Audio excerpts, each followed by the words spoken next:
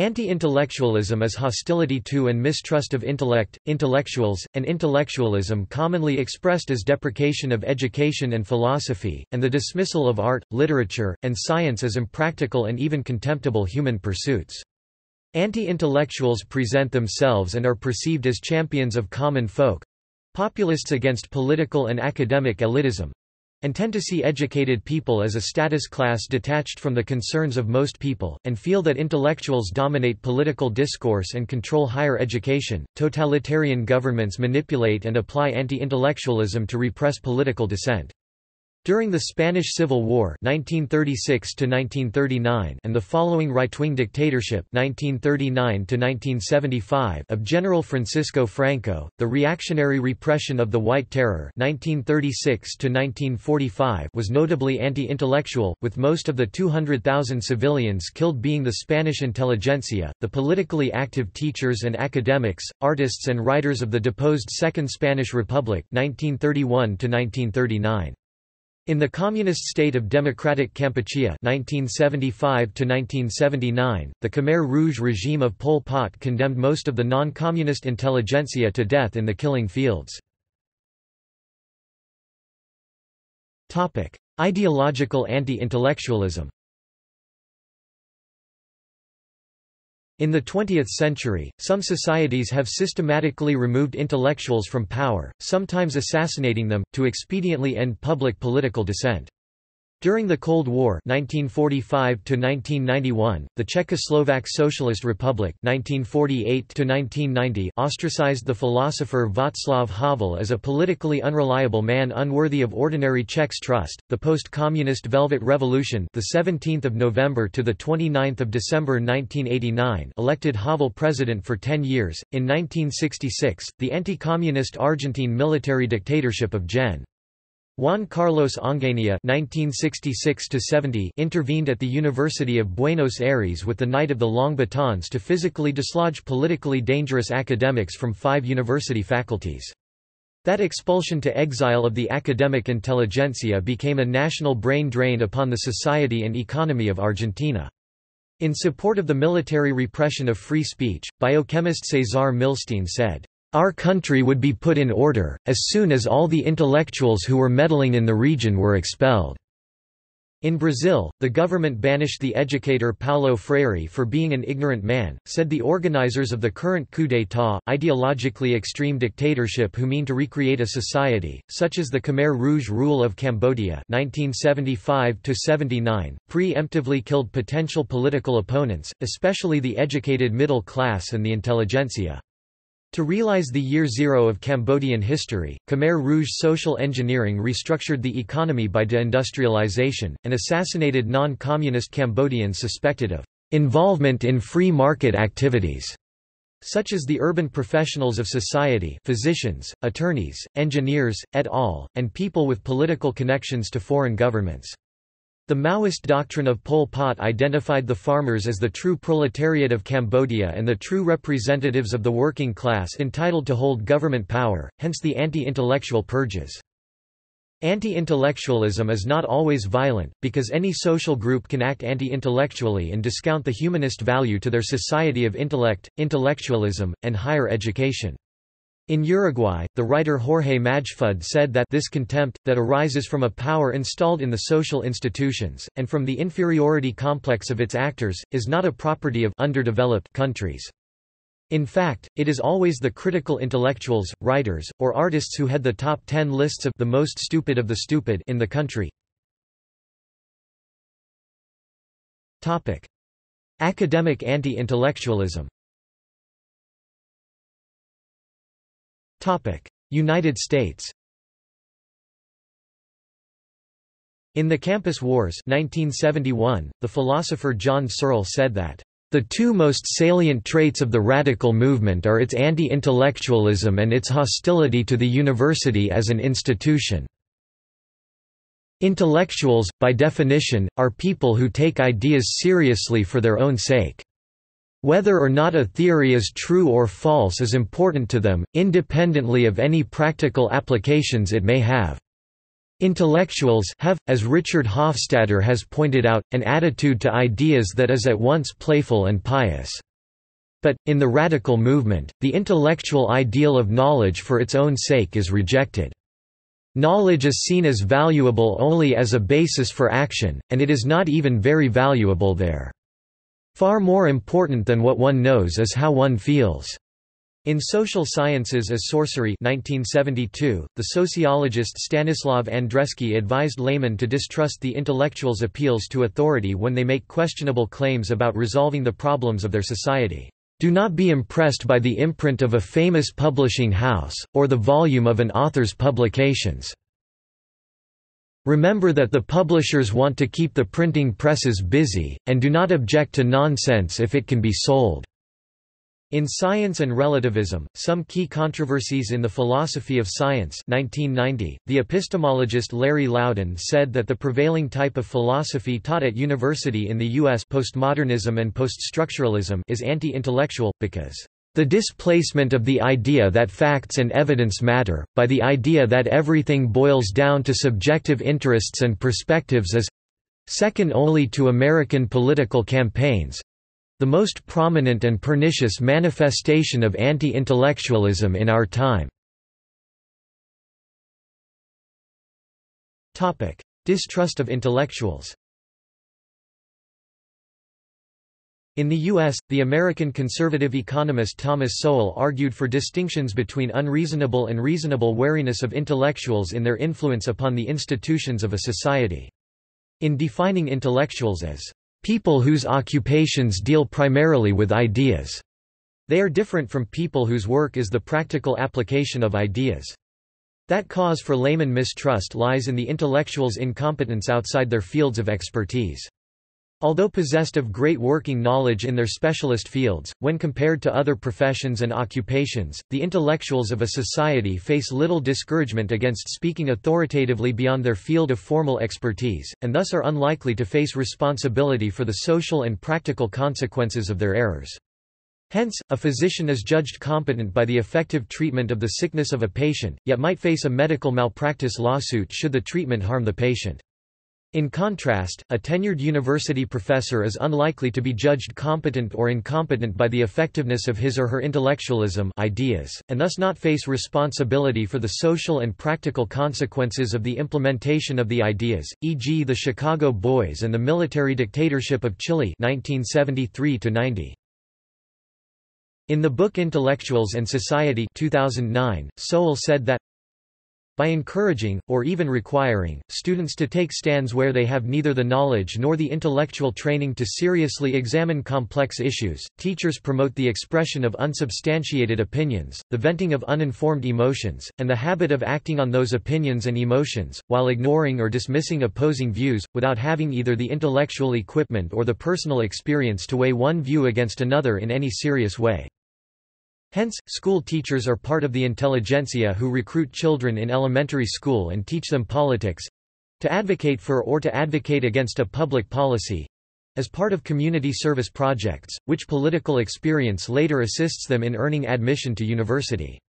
In that manner, the intellectuals of a society intervene and participate in social arenas of which they might not possess expert knowledge, and so unduly influence the formulation and realization of public policy. In the event, teaching political advocacy in elementary school encourages students to formulate opinions without any intellectual training or prior knowledge of those issues, making constraints against falsity few or non-existent. In Britain, the anti-intellectualism of the writer Paul Johnson derived from his close examination of 20th-century history, which revealed to him that intellectuals have continually championed disastrous public policies for social welfare and public education, and warned the layman public to beware the intellectuals.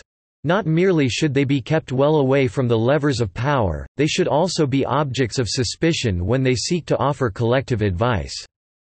In that vein, in the Land of the Rococo Marxists 2000, the American writer Tom Wolfe characterized the intellectual as a person knowledgeable in one field, who speaks out only in others. 17th century. In The Pouring Out of the Seven Vials 1642, the Puritan John Cotton demonized intellectual men and women by noting that The more learned and witty you be, the more fit to act for Satan will you be. Take off the fond doting upon the learning of the Jesuits, and the glory of the episcopacy, and the brave estates of the prelates. I say be not deceived by these pompas, empty shoes, and fair representations of goodly condition before the eyes of flesh and blood, be not taken with the applause of these persons." Yet, not every Puritan concurred with Cotton's religious contempt for secular education. Some, such as John Harvard, founded a university. In The Quest for Cosmic Justice 2001, the economist Thomas Sowell said that anti-intellectualism in the U.S. began in the early colonial era, as an understandable wariness of the educated upper classes, because the country mostly was built by people who had fled political and religious persecution by the social system of the educated upper classes. Moreover, there were few intellectuals who possessed the practical hands-on skills required to survive in the New World of North America, which absence from society lead to a deep-rooted, populist suspicion of men and women who specialize in verbal virtuosity, rather than tangible, measurable products and services. From its colonial beginnings, American society was a decapitated society, largely lacking the topmost social layers of European society. The highest elites and the titled aristocracies had little reason to risk their lives crossing the Atlantic, and then face the perils of pioneering. Most of the white population of colonial America arrived as indentured servants and the black population as slaves.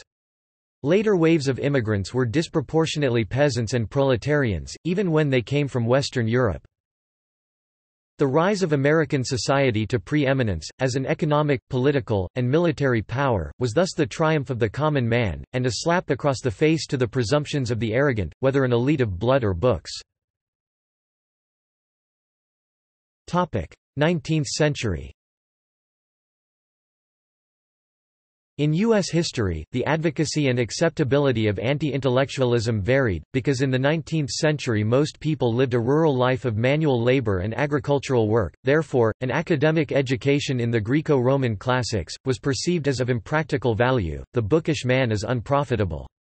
Yet, in general, Americans were a literate people who read Shakespeare for intellectual pleasure and the Christian Bible for emotional succor. Thus, the ideal American man was a literate and technically skilled man who was successful in his trade, ergo a productive member of society.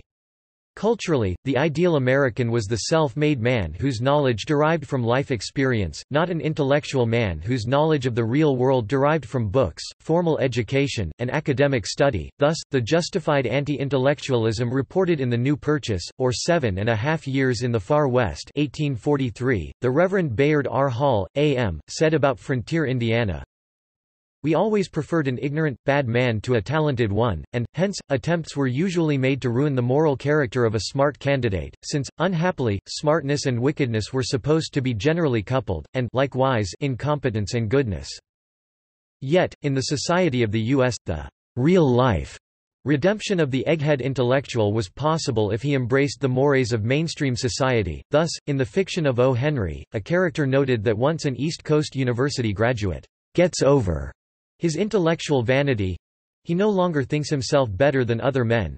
He makes just as good a cowboy as any other young man, despite his common man counterpart being the slow-witted naïf of good heart, a pop culture stereotype from stage shows. 20th, 21st centuries. Political polarization in the U.S. favored the use of anti-intellectualism by each political party, Republican and Democratic, to undermine the credibility of the other party with the middle class. In Anti-Intellectualism in American Life 1963, the historian Richard Hofstadter said that anti-intellectualism is a social class response, by the middle class mob, against the privileges of the political elites. As the middle class developed political power, they exercised their belief that the ideal candidate to office was the self-made man, not the well-educated man born to wealth. The self-made man, from the middle class, could be trusted to act in the best interest of his fellow citizens. In Americans and Chinese, Passages to Differences 1980, Francis Hsu said that American egalitarianism is stronger in the U.S. than in Europe, e.g. in England. English individualism developed hand in hand with legal equality. American self-reliance, on the other hand, has been inseparable from an insistence upon economic and social as well as political equality. The result is that a qualified individualism, with a qualified equality, has prevailed in England, but what has been considered the unalienable right of every American is unrestricted self-reliance and, at least ideally, unrestricted equality. The English, therefore, tend to respect class-based distinctions in birth, wealth, status, manners, and speech, while Americans resent them. Such social resentment characterizes contemporary political discussions about the socio-political functions of mass communication media and science, that is, scientific facts, generally accepted by educated people throughout the world, are misrepresented as opinions in the U.S., specifically about climate science and global warming. In 1912, the New Jersey governor, Woodrow Wilson, described the battles of anti-intellectualism. "What I fear is a government of experts. God forbid that, in a democratic country, we should resign the task and give the government over to experts. What are we for if we are to be scientifically taken care of by a small number of gentlemen who are the only men who understand the job?" Miami University anthropology professor H. Sidky has argued that 21st-century anti-scientific and pseudoscientific approaches to knowledge, particularly in the United States, are rooted in a postmodernist, decades-long academic assault on science. Many of those indoctrinated in postmodern anti-science went on to become conservative political and religious leaders, policymakers, journalists, journal editors, judges, lawyers, and members of city councils and school boards. Sadly, they forgot the lofty ideals of their teachers, except that science is bogus. An uneducated society. American society tends to deny the factual reality of climate change. In addition, 25% of the U.S. population believes in a geocentric solar system, that the Sun orbits the Earth, and, in 2014, 35% of Americans could not name any branch of the U.S. government. The U.S. is ranked 52nd out of 139 nations in quality of educational instruction and 12th in the number of university-educated adults.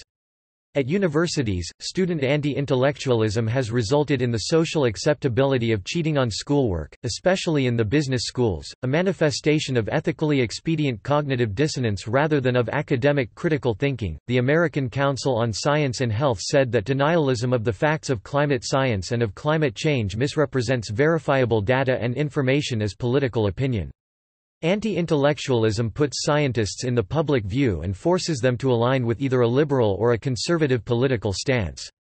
Moreover, 53% of Republican U.S. representatives and 74% of Republican senators deny the scientific facts of the causes of climate change. In the rural U.S., anti-intellectualism is an essential feature of the religious culture of Christian fundamentalism. Some Protestant churches and the Roman Catholic Church have directly published their collective support for political action to counter climate change, whereas Southern Baptists and evangelicals have denounced belief in climate change as a sin, and have dismissed scientists as intellectuals attempting to create neo-nature paganism. People of fundamentalist religious belief tend to report not seeing evidence of global warming. Corporate mass media. The reportage of corporate mass communications media appealed to societal anti-intellectualism by misrepresenting university life in the U.S., where the students' pursuit of book learning intellectualism was secondary to the after-school social life. That the reactionary ideology communicated in mass media reportage misrepresented the liberal political activism and social protest of students as frivolous, social activities thematically unrelated to the academic curriculum, which is the purpose of attending university. In Anti-Intellectualism in American Media 2004, Dane Clausen identified the contemporary anti-intellectualist bent of manufactured consent that is inherent to commodified information. The effects of mass media on attitudes toward intellect are certainly multiple and ambiguous. On the one hand, mass communications greatly expand the sheer volume of information available for public consumption. On the other hand, much of this information comes pre-interpreted for easy digestion and laden with hidden assumption, saving consumers the work of having to interpret it for themselves. Commodified information naturally tends to reflect the assumptions and interests of those who produce it, and its producers are not driven entirely by a passion to promote critical reflection. The editorial perspective of the corporate mass media misrepresented intellectualism as a profession that is separate and apart from the jobs and occupations of regular folk. In presenting academically successful students as social failures, an undesirable social status for the average young man and young woman, corporate media established to the U.S. mainstream their opinion that the intellectualism of book learning is a form of mental deviancy. Thus, most people would shun intellectuals as friends, lest they risk social ridicule and ostracism. Hence, the popular acceptance of anti-intellectualism led to populist rejection of the intelligentsia for resolving the problems of society. Moreover, in the book Inventing the Egghead, The Battle Over Brainpower in American Culture 2013, Aaron Lechleiter indicated that the contemporary ideological dismissal of the intelligentsia derived from the corporate media's reactionary misrepresentations of intellectual men and women as lacking the common sense of regular folk. Confirmation bias. In the field of psychology, confirmation bias is the mental phenomenon that confirms the validity of a person's self-accepted beliefs, ideals, and values, to create emotional hostility anti-intellectualism towards and mistrust of other beliefs, ideals, and value systems to which the anti-intellectual person has not been exposed. Thus, confirmation bias is a symptom of anti-intellectualism. The writer Isaac Asimov, speaking of this, said that there is a cult of ignorance in the United States, and there has always been. The strain of anti-intellectualism has been a constant thread winding its way through our political and cultural life, nurtured by the false notion that democracy means that my ignorance is just as good as your knowledge.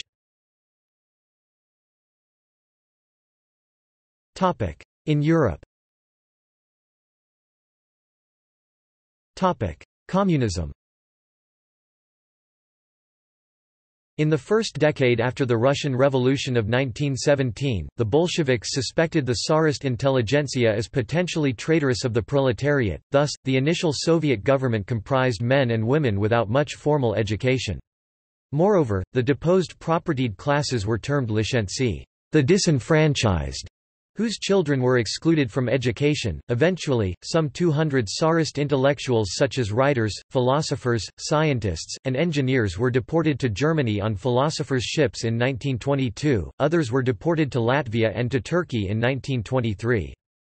During the revolutionary period, the pragmatic Bolsheviks employed bourgeois experts to manage the economy, industry, and agriculture, and so learn from them. After the Russian Civil War 1917–22, to achieve socialism, the USSR 1922–91 emphasized literacy and education in service to modernizing the country via an educated working-class intelligentsia, rather than an ivory tower intelligentsia. During the 1930s and the 1950s, Joseph Stalin replaced Lenin's intelligentsia with a «communist» intelligentsia, loyal to him and with a specifically Soviet worldview, thereby producing the pseudoscientific theories of Lysenkoism and Japhetic theory. Fascism. The idealist philosopher Giovanni Gentile established the intellectual basis of fascist ideology with the autoctacy self-realization via concrete thinking that distinguished between the good active intellectual and the bad passive intellectual. Fascism combats not intelligence, but intellectualism, which is a sickness of the intellect, not a consequence of its abuse, because the intellect cannot be used too much. It derives from the false belief that one can segregate oneself from life. To counter the passive intellectual, who used his or her intellect abstractly, and therefore was decadent, he proposed the concrete thinking of the active intellectual who applied intellect as praxis, a man of action, like fascist Benito Mussolini, versus the decadent communist intellectual Antonio Gramsci. The passive intellectual stagnates intellect by objectifying ideas, thus establishing them as objects. Hence the fascist rejection of materialist logic, because it relies upon a priori principles improperly counterchanged with a posteriori ones that are irrelevant to the matter in hand in deciding whether or not to act.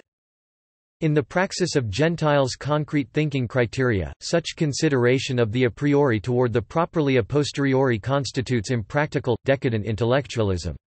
Moreover, this fascist philosophy occurred parallel to actual idealism, his philosophic system. He opposed intellectualism for its being disconnected from the active intelligence that gets things done, i.e., thought is killed when its constituent parts are labeled, and thus rendered as discrete entities. Related to this, is the confrontation between the Spanish Franquist general, Millán Astray, and the writer Miguel de Unamuno during the Dia de la Raza celebration at the University of Salamanca, in 1936, during the Spanish Civil War. The general exclaimed, Muera la inteligencia! Viva la muerte! Death to intelligence! Long live death! The Phalangists applauded. In Asia. China. Imperial China. Qin Shi Huang (246–210 BC), the first emperor of unified China, consolidated political thought and power by suppressing freedom of speech at the suggestion of Chancellor Li Si, who justified such anti-intellectualism by accusing the intelligentsia of falsely praising the emperor and of dissenting through libel. From 213 to 206 BC, it was generally thought that the works of the 100 schools of thought were incinerated, especially the Shi Jing, classic of poetry, c. 1000 BC, and the Shujing, classic of history, c. 6th century BC. The exceptions were books by Qin historians, and books of legalism, an early type of totalitarianism, and the Chancellor's philosophic school, see the burning of books and burying of scholars. However, upon further inspection of Chinese historical annals such as the Shi Ji and the Han Shu, this was found not to be the case. The Qin Empire privately kept one copy of each of these books in the imperial library, but it publicly ordered that the books should be banned. Those who owned copies were ordered to surrender the books to be burned, those who refused were executed. This eventually led to the loss of most ancient works of literature and philosophy when Shang Yu burned down the Qin palace in 208 BC. People's Republic of China. The Cultural Revolution was a politically violent decade 1966–76 of wide-ranging social engineering of the People's Republic of China by its leader Chairman Mao. After several national policy crises, Mao, to regain public prestige and control of the Communist Party of China (CPC), on 16 May 1966, announced that the party and Chinese society were permeated with liberal bourgeois elements who meant to restore capitalism to China, and that said people could only be removed with post-revolutionary class struggle. To that effect, China's youth nationally organized into Red Guards, hunting the liberal bourgeois elements subverting the CCP and Chinese society. The Red Guards acted nationally, purging the country, the military, urban workers, and the leaders of the CCP. The Red Guards were particularly aggressive in attacking their teachers and professors, causing most schools and universities to be shut down once the Cultural Revolution began. 3 years later, in 1969, Mao declared the Cultural Revolution ended, yet the political intrigues continued until 1976, concluding with the arrest of the Gang of Four, the de facto end of the Cultural Revolution. Democratic Kampuchea. When the Communist Party of Cambodia, the Khmer Rouge (1951–81), established their regime as Democratic Kampuchea (1975–1979) in Cambodia, their anti-intellectualism, which idealized the country and demonized the cities, was immediately imposed on the country in order to establish agrarian socialism. Thus, they emptied cities in order to purge the Khmer nation of every traitor, enemy of the state, and intellectual, often symbolized by eyeglasses. See the Killing Fields. Ottoman Empire. In the early stages of the Armenian Genocide of 1915, around 2,300 Armenian intellectuals were deported from Constantinople, Istanbul, and subsequently mostly murdered by the Ottoman government. The event has been described by historians as a decapitation strike, which intended to deprive the Armenian population of an intellectual leadership and a chance of resistance. See also. Footnotes. Further reading. Dane S. Clausen 2004. Anti-intellectualism in American Media. New York, Peter Lang Publishing. ISBN 978-0820457215. Liza Featherstone, Doug Henwood, and Christian Parenti. Action Will Be Taken, Left Anti-Intellectualism and Its Discontents. Left Business Observer. William Hinton, 100-Day War, The Cultural Revolution at Tsinghua University. New York, New York University Press, 1972. Richard Hofstadter, Anti-Intellectualism in American Life. New York, Alfred A. Knopf, 1963. Susan Jacoby, The Age of American Unreason. New York, Pantheon Books, 2008. Aaron Lechleiter 2013. Inventing the Egghead, The Battle Over Brainpower in American Culture. Philadelphia, University of Pennsylvania Press. ISBN 978-0-8122-4486-1. Elvin T. Lim 2008. The Anti-Intellectual Presidency, The Decline of Presidential Rhetoric from George Washington to George W. Bush. New York, Oxford University Press. ISBN 978-0199898091. Anti-Intellectualism and the Dumbing Down of America. Psychology Today. 2014. There is a growing and disturbing trend of anti-intellectual elitism in American culture. It's the dismissal of science, the arts, and humanities and their replacement by entertainment, self-righteousness, ignorance, and deliberate gullibility. External links.